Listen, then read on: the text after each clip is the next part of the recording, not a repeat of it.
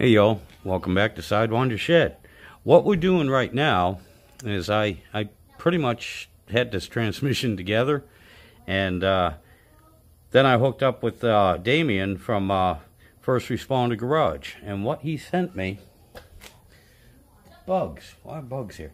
What he sent me, this is the direct drive clutch on the transmission itself, and it only had basically a, where am I at? It had a there we go. It had a 3 clutch pack. Yeah, let me remove those. It had a three clutch pack. And what we're going to do, he sent me a very thin steel, an extremely thin, friction plate, but it's made of a different material, so it's okay to be thin. That's what he told me. He also sent me another spacer. If you can see, this is the original spacer. And this one here, if you look at the edges, you can see how thin the edge is here. Instead of here, this is where the C-clip goes. Okay, and that's the other thing he sent me.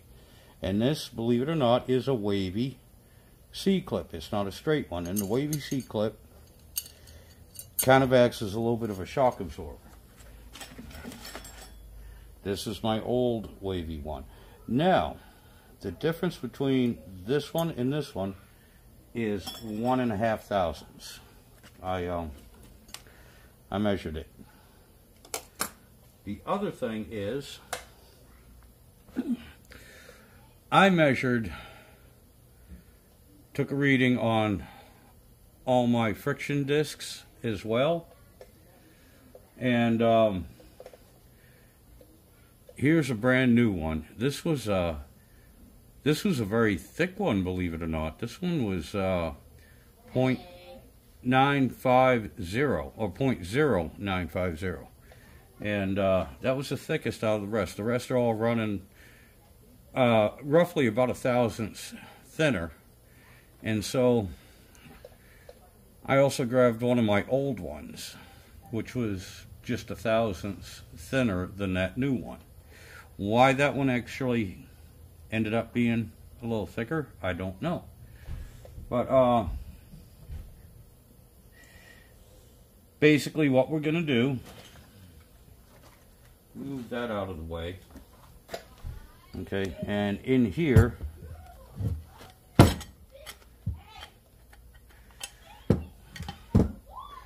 is also a steel, a thinner steel.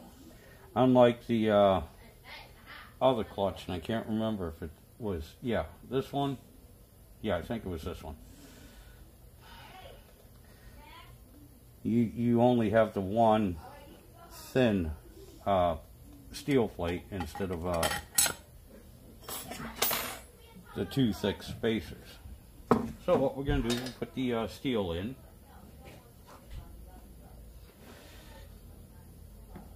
Now we're going to put a friction in, followed by another steel, and this one is a little thick,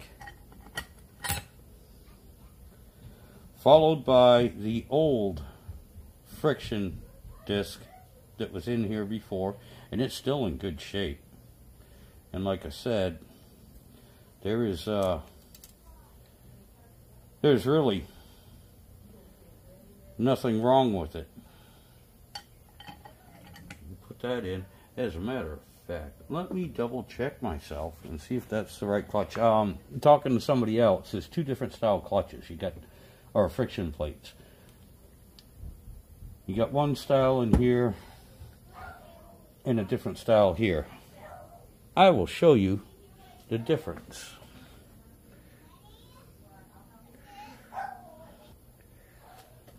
Okay, so I'm back. And this is the friction plate that goes into, if that's a direct drive, anyway, it goes into this section. And these are literally about 0.02 thinner. And talking to my brother-in-law who has done this same modification, he said that for my use, my particular use, if I wanted to, I could use 1 or 2 of these friction discs, and it's not that big of a deal. And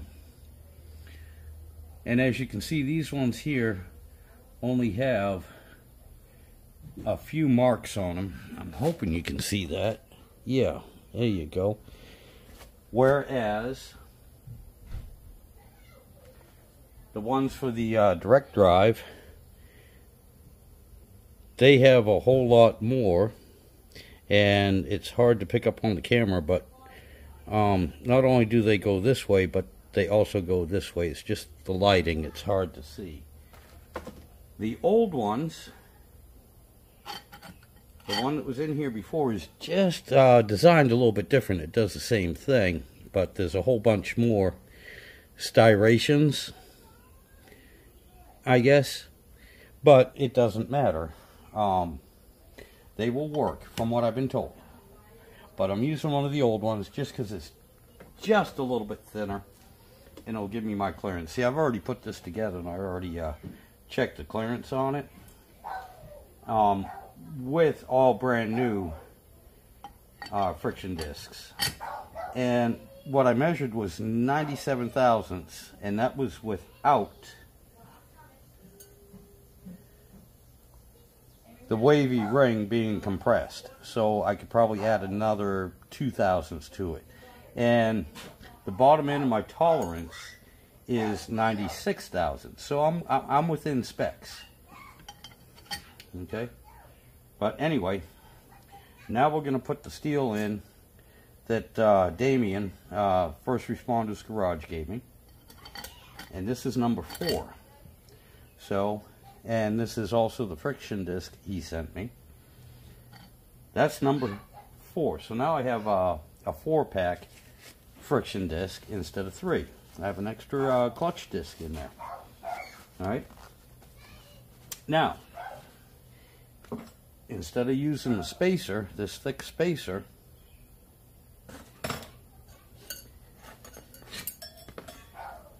we're going to put this one in. And, as always, now you get to see me, and believe it or not, this is a wavy C-clip retainer. Now you're going to get to watch me, as always, fight with this one to put it in. And putting it in isn't too bad, but because of the ridge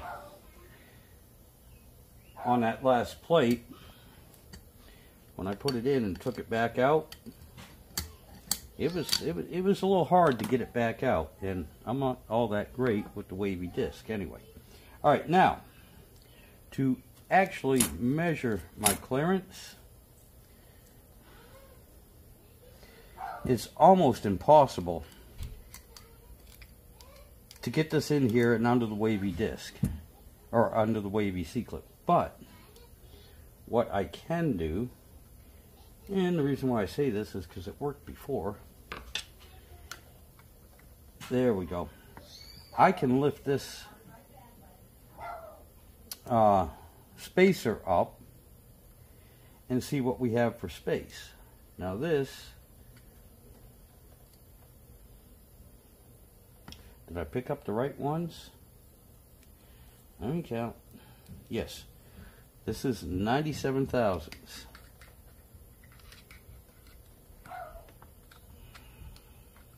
Come on, get under there.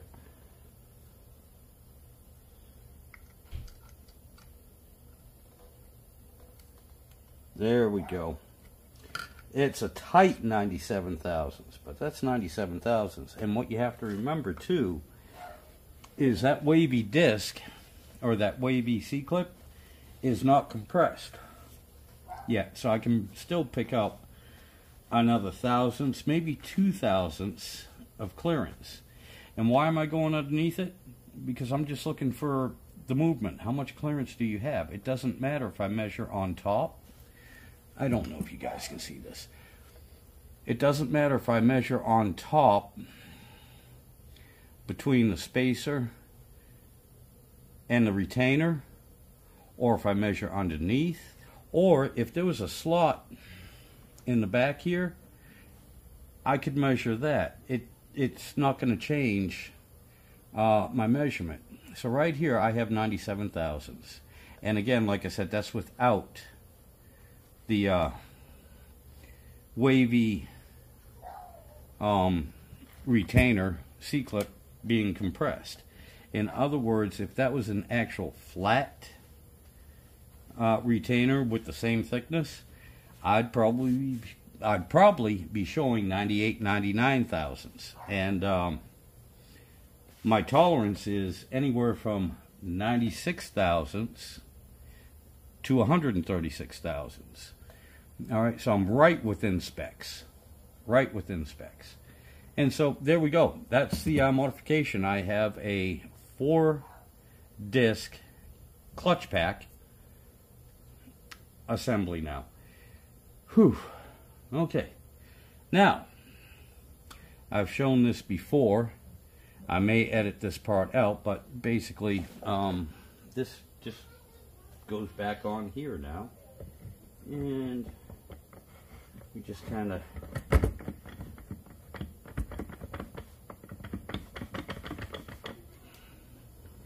make sure. Yep, that's not supposed to do that, so gonna try and make sure this fits down there properly.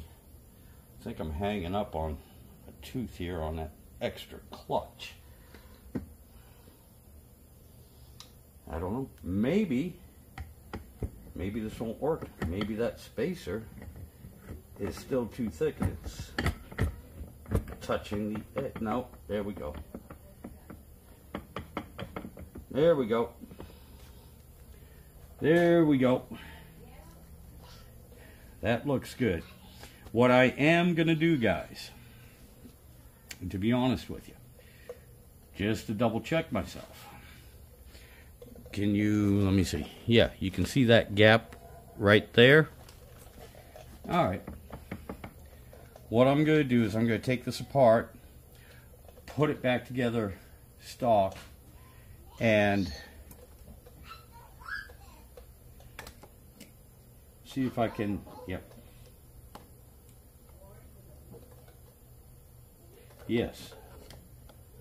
See if I can measure this space just to make sure that that spacer is not touching the top of this, or changing, you know, the height.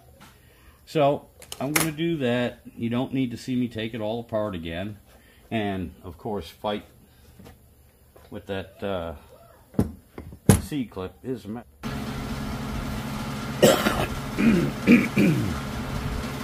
okay, guys, we're back. I checked everything. This is not sitting too high. It's not touching. Okay, we're doing good. I have plenty of clearance. I'm within tolerances. Everything looks good.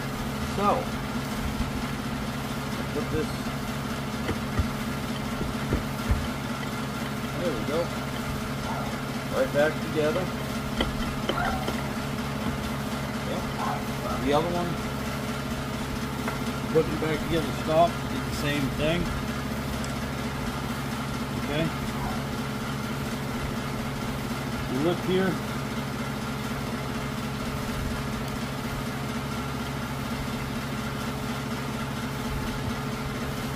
Let's zero it. The gap here is roughly the same. It's actually the same thing. It barely reads on there. It's like 1,000. Same thing with the other. So not sitting any higher, it's not sitting any lower. Everything is sitting fine. Whew. So that means this is done. I hope you could hear me. I forgot to turn the fan off. It's still hot here. Everything checked out. Everything is fine. That's done. I'm gonna put it back in the transmission, but I already have a video of doing that, so I'm gonna end this one. Thank you all for subscribing. I really appreciate it. Damian, First Responder Garage, dude, thank you so much for your help. I truly appreciate everything. Mopar Nut, my brother Joe, my friend Jimmy down here at Highland Springs Transmission. Y'all have been such a great help, everyone. And if I forgot to mention somebody, I am sorry. But I'm hot, I'm tired. I'm going to put this back together because I hate doing things 2 or 3 times. And there's no need to video doing it 2 or 3 times if there's no change. So thank you all, and we'll catch you on the next video.